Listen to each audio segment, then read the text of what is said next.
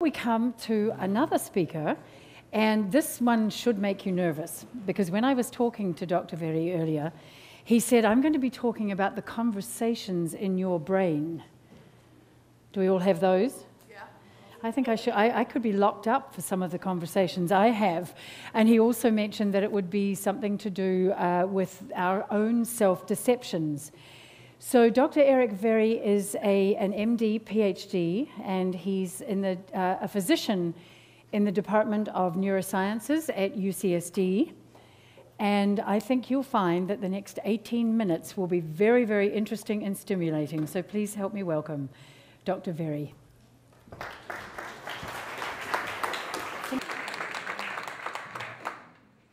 Well, you've persisted all through this afternoon to listen to our discussions here. So I'm going to try and keep it a little bit lively and make you think and maybe include a little bit of audience participation. This is a picture that I use to keep myself a little bit humble as a brain scientist. This image is of two black holes at the center of a galaxy, basically on the other side of the universe. And this is the instrument that was used to find it, the Very Large Array in New Mexico. This thing is so far away that the angular separation between those two sources is essentially infinitesimal, and yet they were able to find them and its specific radio signature. And yet I cannot go this far into your brain and find the same sources, but we're trying. So I feel a little funny today because I'd like to have a positive message, but I'm going to be talking a little bit about self-deception and deception.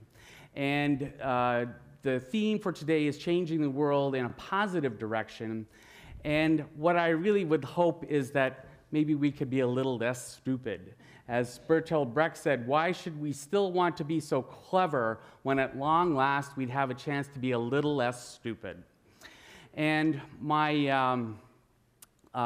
inspiration here is David Brin, and I'm just waiting for him to come in the door to tell the story about uncertainty. I've had great privilege to meet some of the preeminent science and science fiction writers of the 20th century. I've met Arthur C. Clarke. I was able to take Stephen Hawking into weightlessness. But one of the most profound experiences that I've had, which is one that I cannot explain scientifically, is my first meeting in person with David Brin. I only have 18 minutes, but I got to tell you this story. I was talking to him on the phone. I've been desperately trying to get to meet him. And as somebody suggested earlier this afternoon, if you suggest something to David, he says, I wrote that about 20 years ago. And so, of course, I was talking about some of my technology. He said, of course, I wrote about that about 20 years ago in this book. You should go get it. And so I did. About 2 weeks later, I was scheduled to go on a flight to San Francisco to give a talk. And what happened was that the travel arrangements were messed up, and I got to the flight counter and they didn't have a ticket. And so I was deciding, well, I take this one or go to the other airline, and I went back and forth. And finally, I ended up on an airplane that I was not supposed to be on. In my backpack was the book that I was instructed to buy and read about. Who was on the airplane that I got on that day? David Brin. I have never met an author in public anywhere. And yet he was on the same airplane, in fact, with another speaker today, Sheldon Brown. I can't explain that. I can't explain statistically how that could happen. And in fact, what I've been looking for are all the funny little coincidences that happen in our lives. Now, I've had many of the things, you dreamed that your mother was in a car crash and it never happened and all this kind of stuff. But there's a lot of weird things that science can't explain. So my topic today is uncertainty. So let's talk a little bit about technology that's enabling the kind of work that I'm doing. Now, ironically, on the right side of the picture here is old technology. It's the ability to record signals from the brain that exactly specify activities of the body. We don't have to invoke the genome or the proteome or the connectome or anything. We can literally measure signals that mathematically specify things, which in my case is I'm interested in is in eye movements. We can measure these things, but we have to do it in experimental conditions. We can't yet do it in a human. Now, who here has been in the big sewer pipe, the MRI scanner? I've been in, oh yeah, so yeah, there's a good majority of the audience. I've been there 20 or 30 times. I've been a research subject on fMRI. fMRI is measurement of changes in brain blood flow when mental activity or brain activity is going on. So what is fMRI kind of like? Well, it's like a computer chip, and you put your thumb on a spot on the computer chip, and it's hot. Something interesting is going on there. We don't know what's going on in the computer chip, but something good is going on. Now, the technology that I have been working with for the last few years is something called high-density EEG. We measure the electrical activity around the head with these specially designed systems. This is research technology, not something available in clinics at this point. What it does is give us better looks at the electrical activity. Now, it doesn't tell us these specific signals that were started in the 1950s and 60s, allowing us to record the brain activity in experimental situations, but it's getting better. And importantly, a technology has been developed to help us extract the useful information from these electrical recordings. And in fact, a very important technology along this way has been developed here at UCSD and at the Salk Institute, software that deconvolves, helps us find the interesting electrical sources in the brain. This is getting closer. So it's not just putting on the thumb on the hot part of the brain and say something's good going on. We're getting closer to the signals that we are interested in. So let's talk about self-deception and our own mental models. And there's a great routine by Bill Cosby where he talks about the mind and the body, and he says the mind is really egotistical. And it's probably a survival thing, but the mind really is egotistical, but you know you've made a lot of mistakes. So, audience participation part here. Next Wednesday, you were supposed to have an appointment with me to come and get $1 million. Next Wednesday, you're going to come and get $1 million in my office. My office calls you up and says, your appointment has been moved forward 2 days.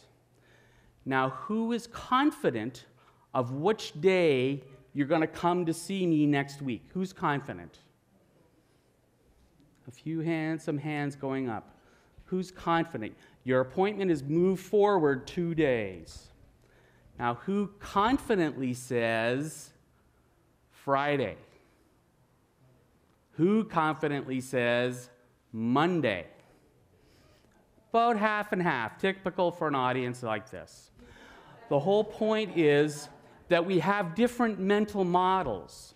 And so while we are confident in our own mental model, we should not necessarily assume that that means that we know what somebody else's mental model is. The paradigm I'm talking about is something called egocentric versus allocentric navigation. It has to do whether you feel like you are moving through time, moving forward, or is time moving towards you, moving forward this way. I say moving towards me, that's why I think it's Monday. So when the doctor's office calls, make sure you get what day it is. This is not just a theoretical problem. These are images of flight instruments from Russian aircraft and American aircraft. Turns out that the American aircraft are actually designed from an egocentric point of view, as if the instrument is flying through the environment. In contrast, the Russian aircraft are designed the opposite way. It shows you what the environment is and how you are moving through it. Two different things. And in fact, this led to a recent aircraft tragedy in Russia where an experienced 10,000-hour Russian pilot was flying an American airplane with American instruments and had to trust them and reverted back to his Russian training. So these mental models are important, and we have to understand what is the difference between the two, what somebody else may be designing for you. But even more important, we were going to talk about self-deception. And a Harvard memory researcher named Schachter came up with this protocol where it was about memory of words. And we adapted it for a navigation problem. And so I call this experiment the why the husband doesn't stop at the gas station and ask for directions experiment. What happens is you sit and you see this virtual scene on a computer, and the scene starts to move. It rotates and translates and then suddenly stops and asks you which direction you are facing. Now, the subjects are instructed. Sometimes this scene will move so fast you will not be able to keep up. And in fact, we program the computer to do that. If you get good, we make it go faster.